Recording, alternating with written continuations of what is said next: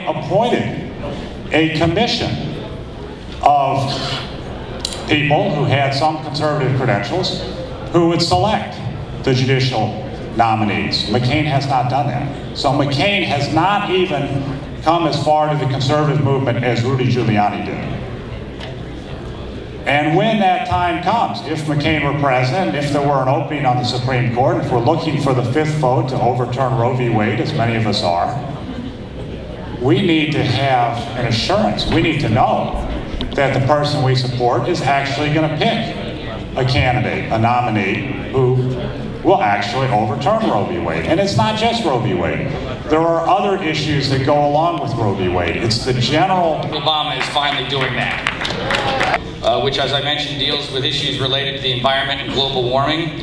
She is the vice... in the name of frightening a 3-decade-long warming trend back into submission, which followed a 3-decade-long cooling trend, which followed a several decade-long warming trend. Apparently that's how these things happen, but that's not important to superheroes, but have done their job all too well, it appears, just by menacing us with massively increased energy taxes. We've already started what appears to be, we are in the 4th year of, a cooling. You've heard about this, haven't you? He promises to the country that I don't intend to keep.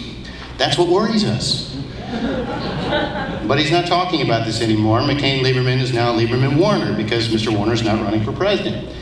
So it's time for some clarification. On Sunday, he told Chris Wallace, I think the worst thing we're going to do is raise taxes. In fact, the distinction between me and Obama or Clinton will be that one of us will raise taxes and the other one won't. The problem is the Congressional Budget Office says his global warming scheme is an energy tax. And the problem is with trying to hide energy taxes is they get more expensive when you create a cap-and-trade scheme. So they're 4 times as expensive to seniors and the poor, 4 times as mean. Who wants to choose between heating and eating? Well, no politician wants to come out and directly tax your energy. Are you just going to follow them? Are we going to sheepishly, as they say, parrot what they're saying? Well, the nominee says we're all going to die from global warming.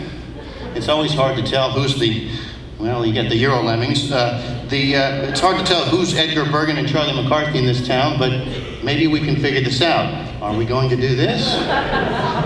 Or, in the words of Marvin Gaye, if you believe in catastrophic man-made global warming, let's get it on. Let's talk about this issue.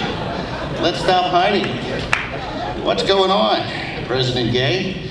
Okay, just the last week, let's talk to our nominee. In the last week, 3 headlines from the European Union. They're causing an energy crisis by imposing John McCain's global warming scheme on them. They're causing an economic crisis by imposing John McCain's global warming scheme on them. We have 2 new steel plants in the United States so far, one in Kentucky, one in Alabama, coming, 32,000 construction jobs, 3,200 permanent jobs, because you can't do those things in Europe anymore. What about that newest European export don't we like? Well, third base, apparently. We've been told he's not going to raise your taxes, but no matter how long it takes, he's going to get the global warming scheme on you, which is an energy tax.